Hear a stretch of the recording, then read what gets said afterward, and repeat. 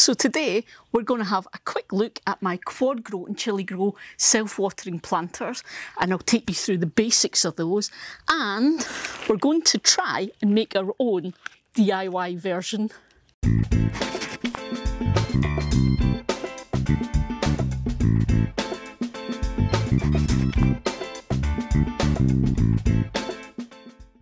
My quadgrow and chili grow watering systems.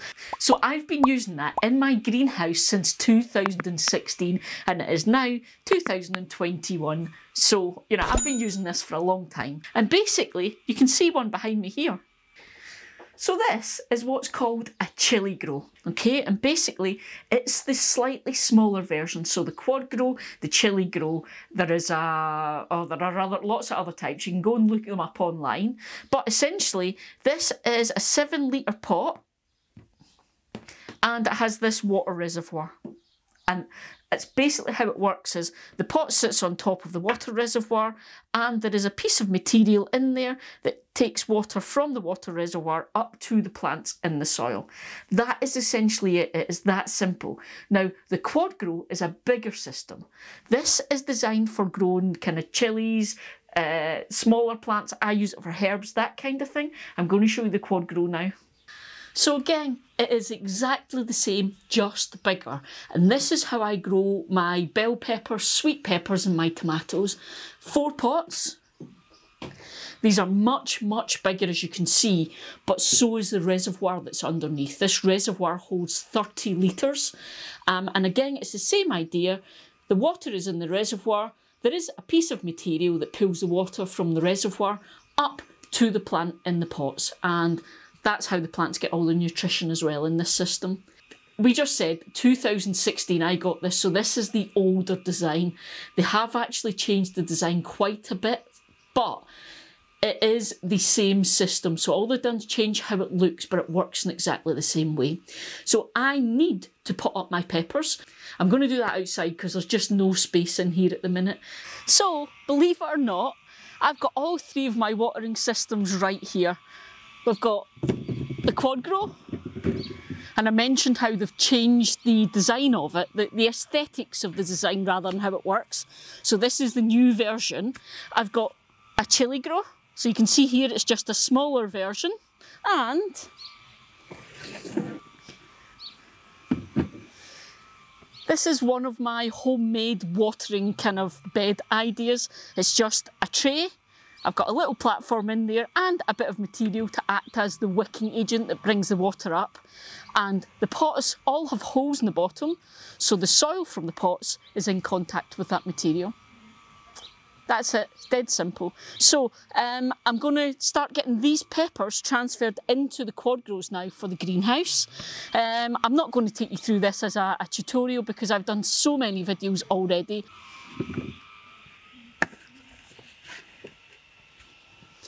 But one thing I'm going to mention, because I haven't mentioned it before and I've had a lot of questions, how this works is the quad grows with this big water reservoir that's underneath. The plant gets all of its water and its feed from that reservoir. So the potting mix that I use in here is just whatever I've got left over. It's just really nothing fancy in it at all. I don't worry about how good quality it is. I just want something that's quite dry, quite draining. So I don't particularly make a mix for this, and I absolutely do not buy fancy mixes for this kind of thing at all. That's it. Okay, so the one thing I need that I forgot to bring out is my material. So when you buy these systems, these quad grow systems, they come with little pieces of material called wicking material, and basically it's designed to really pull the water up really quickly, and it comes with one for each pot. Over the years, mines have got worn out and just trashed, or with your tomato plants, you'll find that the plant roots grow through the material. So you can buy new versions of them from the companies that sell the quad grows. But as you can imagine, that's going to get quite expensive over the years. So all I do is I just cut a big bit of material and replace it myself every year. And this is the same material that I use in my watering beds that I make.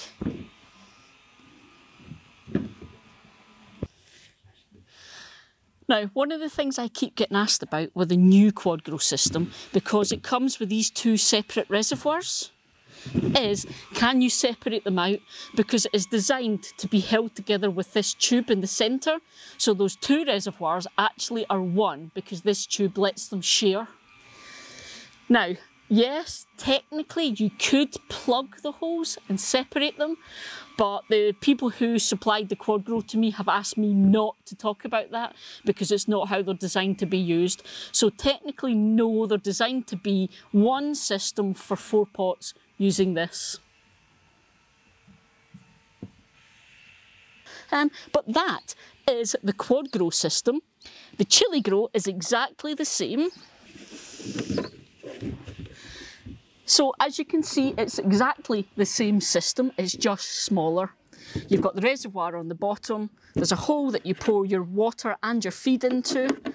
The pots have holes in them that you then feed your wicking matting through, and it draws the water and feed up to the plants. It's exactly the same concept as with these. Here is the thing, all these years on, looking back, if I had known now what I knew then, I wouldn't have bought this. And not because I don't think they're good, I do. I think these are fantastic, which is why I still use them. But it does mean that I've got to store all of this stuff all of the time. And when I'm not using them in winter, it can be quite difficult storing. You can, I've learned now, make these yourself very easily. And that's what I would do if I had that option. So that was the shop-bought version, the quadgrow. Can I make my own kind of self-watering planter idea using just what I've got around, okay? So this was my thing. I've seen it online and they're using, especially in the States, you guys seem to have access to these massive big buckets with lids and all that kind of stuff. I don't have that, so I'm going with what I've just got in the garden, in the shed, in the greenhouse just now.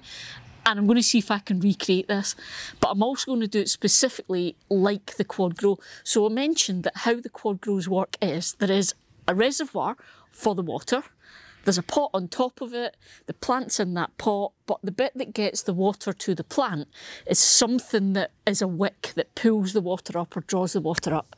Usually it's the wicking material that you can buy, but I've seen online people just use t-shirts and things.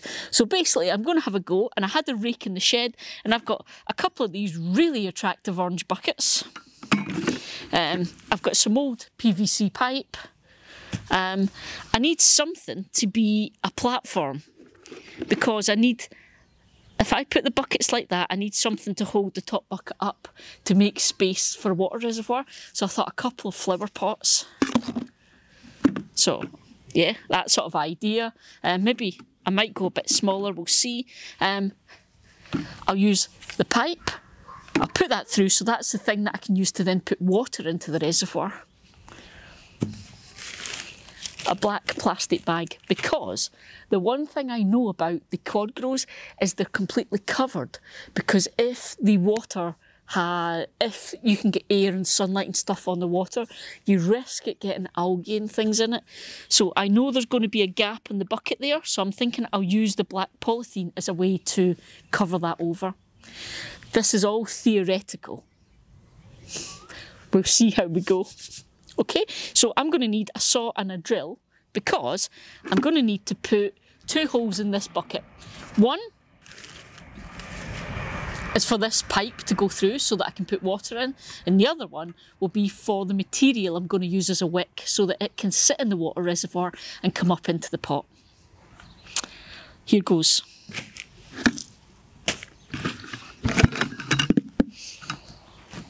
Okay, so pipe.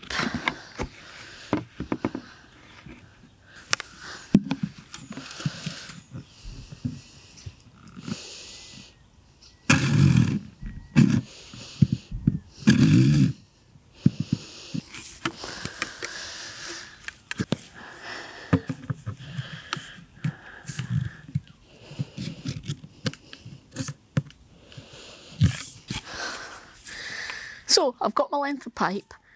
One end I have cut on a diagonal, and I'll explain that in a little bit. Next thing I need to do is make a hole in the top bucket for the pipe and one in the centre that'll hold the wick. Go with the biggest drill bit I've got, but it's going to take a bit of work. If you have one that's the right size, it would be awesome, but I don't.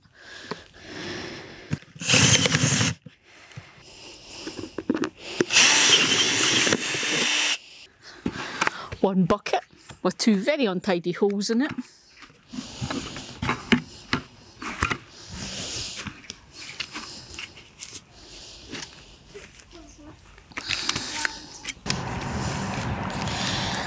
I'm going to use this as the platform to hold the bucket, but when that sits, it's going to create a sealed area that I don't want because I want the water to be able to move around. So I'm just going to put a few holes in this.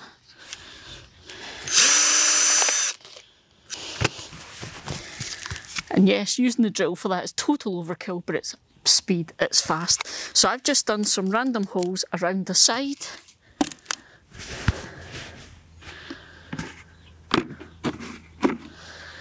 That is essentially how it's going to work. So I mentioned that I cut the water pipe on an angle on one end. It's because when you put it in the bucket, if you put it in with the flat end down, that'll touch the bottom and it'll create a seal and it'll stop the water. You want it that way around so it doesn't get blocked. I had to go and grab some of the material and I need a sacrificial plant so that we can test if this works. And I've got a spare pepper plant. Now, I have some of this wick material because I use it already, so I already have it. You do not have to go and buy this. I've seen this done online where people are just using old cotton t-shirts. So you could give this a try with whatever you've got available.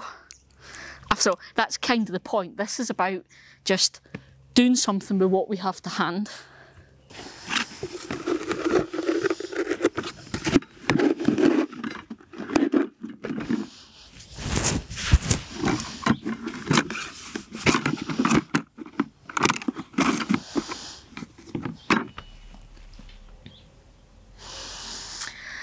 Okay, essentially, it's not pretty, you know, this is DIY with what we've got. So, I mean, I'm not going to choose bright orange, but it's what I've got.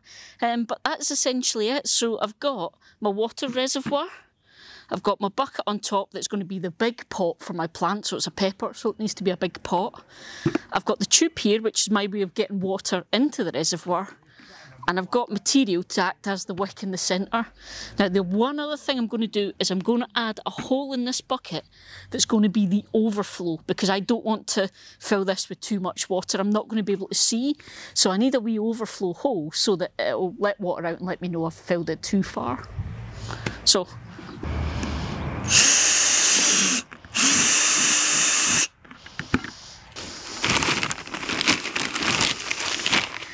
the last thing I'm going to do then is I'm going to use this bin liner, because I said that I don't want the air and the light to get in around where there's a gap between the buckets. So I'm just going to use this to make a kind of black collar that will cover it, that's all. Nothing fancy. One very unattractive self-watering bucket. Let's get it planted.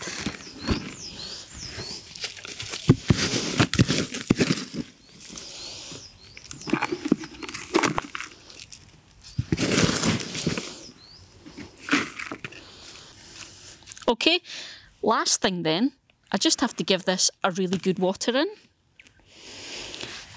And like I said, we called this the sacrificial plant, because if this doesn't work, I'm not going to lose one of my really important plants. This was a spare. Now, you might be saying, but Eli, if the water's coming from the bottom, why are you watering the soil so well? You always start off giving it a really good soak, because you want that capillary matting or t-shirt material, whatever it is you're using, you want that to get a good soak, because that'll then kick everything into action so the plants can get the moisture they need and what have you. Okay, so the overflow hole's there.